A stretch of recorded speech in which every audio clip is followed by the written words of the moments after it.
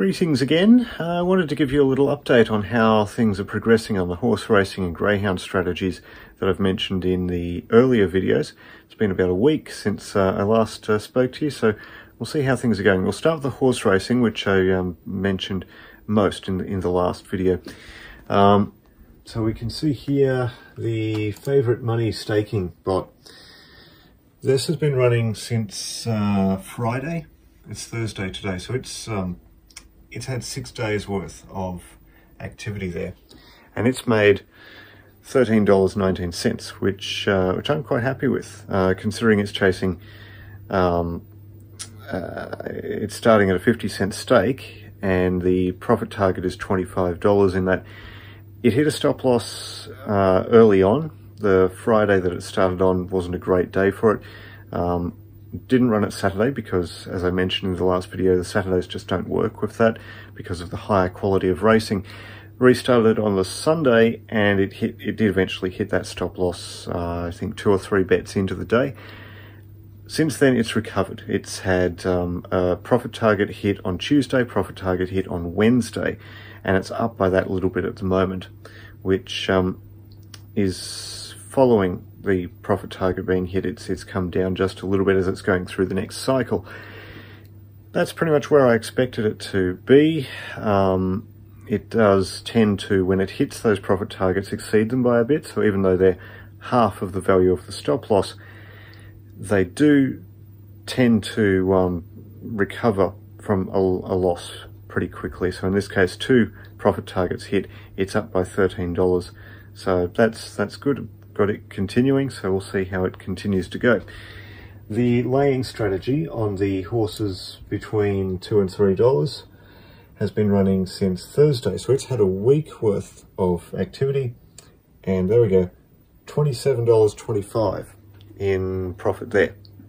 So happy with that. In fact, that's met the profit target, exceeded it just a little bit of $25 where I've got the bot stopping.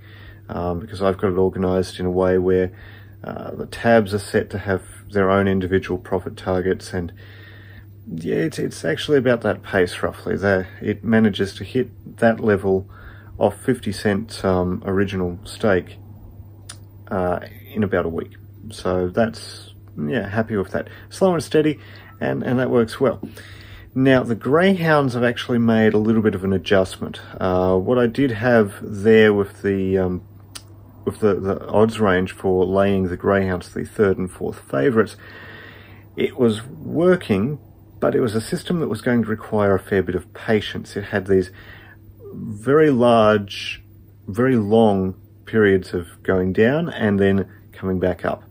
Down and back up. I'll keep my hand in frame.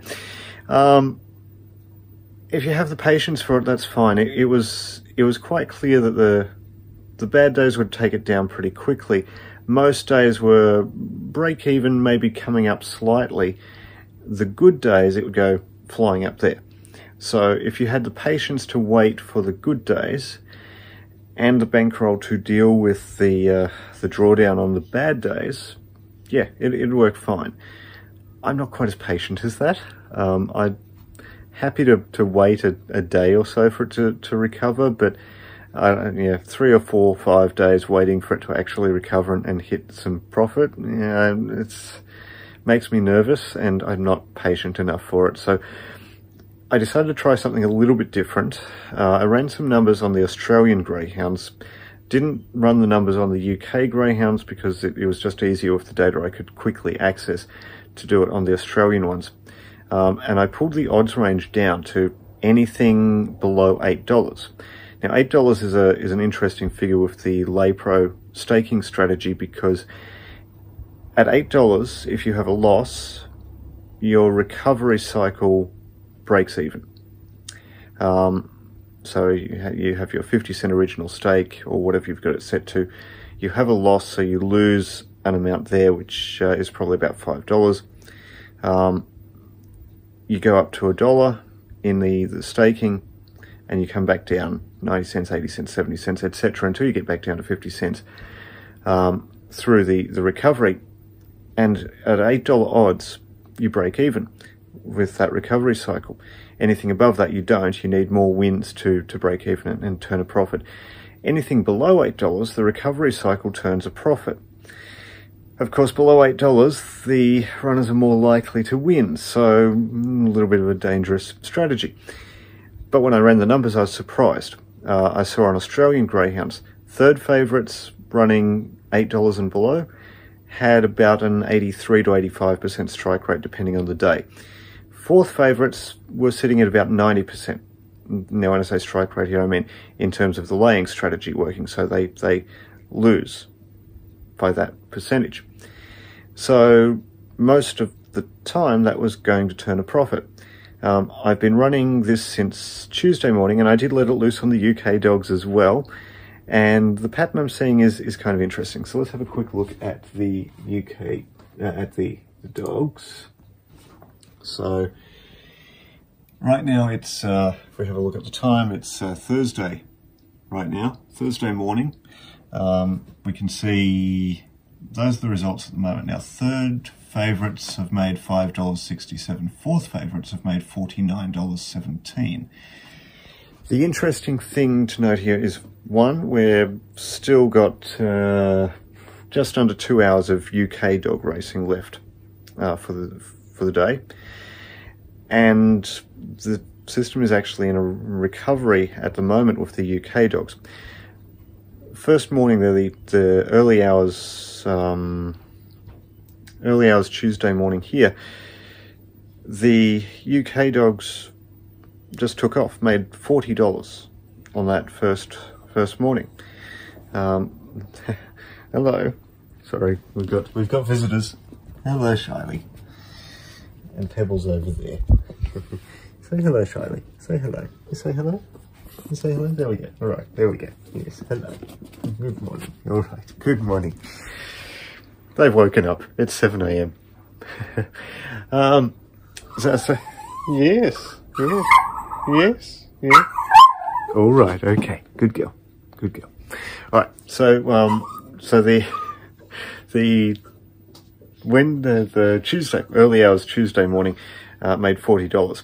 The Australian dogs then had a not so great time, and it went down a bit.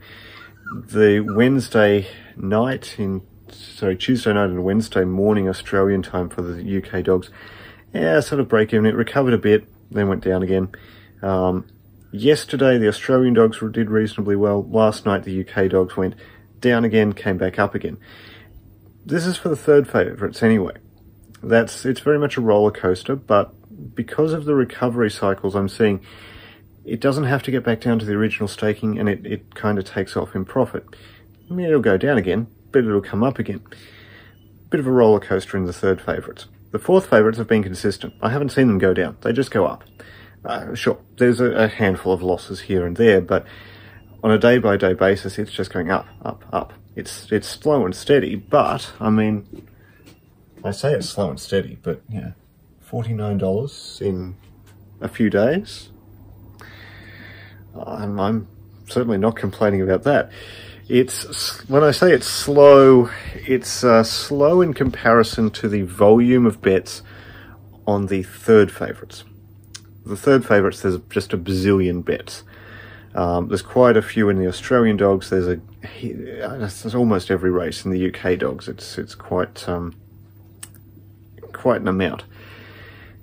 With the Australian dogs for the fourth favourites, there's not much volume. There's a little bit, and it does all right.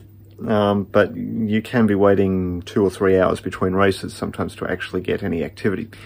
The UK dogs, fourth favourites, there's a heap of them now. Generally, UK runs smaller field sizes, maximum of 6 runners compared to the maximum of 8 on the Australian dogs. So it makes sense that you'd have more fourth favourites under $8 on the UK dogs. And it's working. So, as I said, I'm not overly patient with this. I like things to just work. I'm happy to deal with a little bit of a roller coaster, but I don't know. Here we go again. I mean, $12.97 now on the third favourites. You know, where was it? $8 when we looked at it a moment ago. It's coming up. It's doing well. It's a bit more of a roller coaster. I'm sure it'll go down again. Maybe not this morning. the end of the day with the UK dogs tends to do pretty well with the third favourites. So that evening racing in the UK. But the fourth favourites, that's doing well, and I'm quite happy with those results. So I'm actually going to go in here and just check, do I have anything running at any bets in place? I do. There's one at Romford, so that was at 708, so that should result shortly. I'm going to wait for that race to finish. Actually, hang on. Looking at that. That's a fourth favourite. It's in the lay one strategy, so that's there. So I'm going to quickly, before we get any further movement, the lay two, the third favourites. Just going to stop that there. And I'm just going to leave the fourth favourites running in lay one. You can see my settings here. I'll just show you there. So it's kind of the same thing. We're basically minimum price $2, maximum price $7.80. I don't really care what price the favourite is. In fact, I'm not even trying to keep a gap between the first favourite and the fourth favourite. It's, you know, whatever price you get, as long as it's below $8. I've got the maximum price here set at $7.80, so that if the prices move a little bit when the bot is placing the bets, it might still get an $8 runner there. It's not going to get an $8.20, but it might get an $8 set at $7.80. That's fine. And yeah, we'll leave that to do its thing. Now, one other strategy that I'm working on, I haven't gone into this yet, and I'm not going to go into much detail yet. I'm working on a strategy for soccer betting as well, using the correct score market on the another LayPro system. At the moment, it's been running, let me see, since Tuesday. So, you know, weekends are obviously the peak period for soccer, so there's not going to be a lot of activity through the week, but Tuesday, Wednesday, it's now Thursday, so we've just had a little bit of activity today, and it's sitting at $1.02 of profit, which I'm happy with. Now, I'm still working out some of the details on that, so I'm not going to go too much into detail on it right now, but once I've had some time to work with it, and I really want to see how it goes over the weekend, then I'll come back to you with some more details on that, and we'll see how it's going. But at the moment, it's doing roughly what I expect it to do. So hopefully next week I'll be able to bring you some details on a soccer strategy that you might like. But in the meantime, I'm quite happy with the way the horses are going, the way the dogs are going. Happy with those settings, so going to leave that and let them run for a bit longer and see how things go. And I'm sure I will talk to you again. Bye.